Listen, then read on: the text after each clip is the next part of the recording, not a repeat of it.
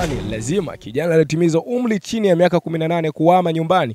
Mimi na wewe sawa changiaji, ila Watanzania niliokuwa nao kwenye kipindi hiki cha urafiki watapata kuzungumza. Nikuletea kipindi kizima au mchongo mzima, si mwingine ni Pablo Mlatini na kwa njema kabisa. Kumbuka Uber ndo amenitoa sehemu moja kunileta nyingine. Unangoja nini sasa? Kama utumii usafiri wa Uber, nenda Play Store, download app yako ya Uber, then kutoka hapo nenda kwenye menu. Kisha dondoka kwenye menu, nenda kwenye sehemu moja via payment. Kwenye payment pale dondoka mpaka chini kwenye promo code. Kwenye promo code hadi neno Timamu. Kama ni mara ya kwanza kutumia usafiri wa Uber, mtazamaji wangu usahau kwamba utasafiri bure tu kwa gharama ya shilingi 6200. Uber ni usafiri wa kijanja, usafiri rahisi kwako wewe Mtanzania. Kuna mshikaji pembeni yangu hapa, yeye atapata kunambia kwani lazima mtu akishatimiza miaka 18 kuhama nyumbani? Sio lazima ndugu yangu, kwa sababu tukiangalia maisha saizi yanavyokwenda na mfumo wetu wa elimu katika nchi yetu hii, unakuta vijana wengi akishatimiza miaka 18 uko katika darasa la form 4, wengine wako boarding. Kwa unakuta mtu umri yani sio kigezo cha kusema kwamba unaweza kumkuta yuko miaka 18 lakini elimu ya maisha haijui, yani maisha ya uraiani. Unaweza kumpa biashara hata asipatie mtaji, yani asipate faida yoyote. Kwa hiyo mtu kama huyo unapomwambia ahame nyumbani, hujamtengezea maisha bado. Yani unamtengezea maisha magumu kabisa, ni kuja kulalamika, mwisho wa siku unatengeza idadi kubwa ya vibaka na hata kama watoto wa mitaani wengine. Hapana, si lazima. Kwa nini? Unajua kila kijana anahitaji kupata malezi ya wazazi ili kuepusha kurupushana za mtaani, na maanisha panya lodi, sijui vibaka, watoto wa mitaani, ili wapungue. Na hii inatokana na wazazi wengi wanawasendi watoto wao tu mitaani, akimwona amefikisha miaka 18, kwa hiyo anajua ameshakuwa na umri wa utu uzima na anaweza akajitegemea, lakini kumbe wanazana potofu, wanakosea kufanya hivyo. Kwangu mimi sio lazima. Kwa nini?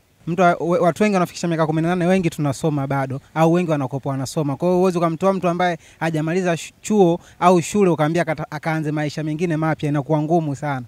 Mimi naweza nikasema kikubwa kwanza wazazi wao ndo watupange, kwa sababu waangalie ule muda ukifika mtoto wa kwenda shule labda kwanza darasa la kwanza, wao anacheza na umri huu unatakiwa mwanangu akishafika hapa inabidi nimpeleke shule. Umri huu labda atakopa uko form 3, umri huu uko form 4. Mwisho wa siku mzazi pia pale kifikisha labda kamaliza form 4 na miaka 18, labda akubahatika kuendelea na shule, ana uwezo kumwambia mwanangu hapa ulipofikia basi kuna hiki kiasi kidogo, nenda kaanze maisha yako.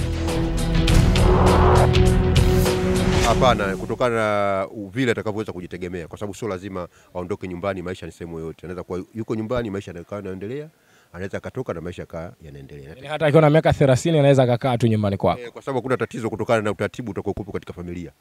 Ni lazima ndio, kwa sababu anapofikia umri wa miaka 18 kijana anakuwa na uwezo wa kujitegemea kama yeye.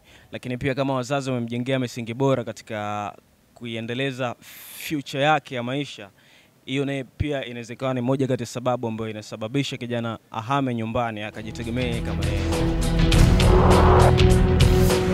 Yani lazima. Kwa nini? Kwa sababu kama atakuwa shuleni hiyo haina ulazima, lakini kama atakuwa nyumbani afanye kitu chochote, yupo tu nyumbani, ni lazima kaanze maisha huko ili ajitegemee na yaje kuwa na familia yake, kwa sababu siwezi nikakaa na mtu ambaye namlisha namfanya nini afu asome, labda mtu kakataa shule mwenyewe afu bado nikakaa nyumbani namfuga. Ni bora tu aende huko. Una neno gani kwa wazazi wewe kama wewe?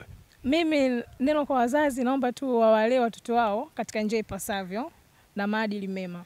Ni swala zima la malezi. Wazazi wengi wamejisahau kwa sasa hivi, wanapenda mambo ya starehe, kujiachia. Umeona? Kwa mtu anaona yani kukaa na watoto nyumbani yani ni kae, kafu akiangalia mtoto ana miaka 18, kwa dhana ya Watanzania anajua ameshakuwa mtu mzima, anaweza kujitegemea mwenyewe, kumbe anajidanganya, sio kweli. Cha kumshauri ni kwamba atulie kwanza, angalie nyakati zinabadilika. So kila homa ni malaria.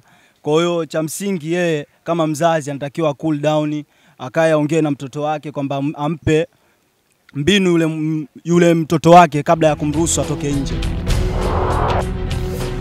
Sasa ukidownload app ya Uber na kutumia promo code ya Timamu utasafiri bure umbali wa hadi shilingi 6200.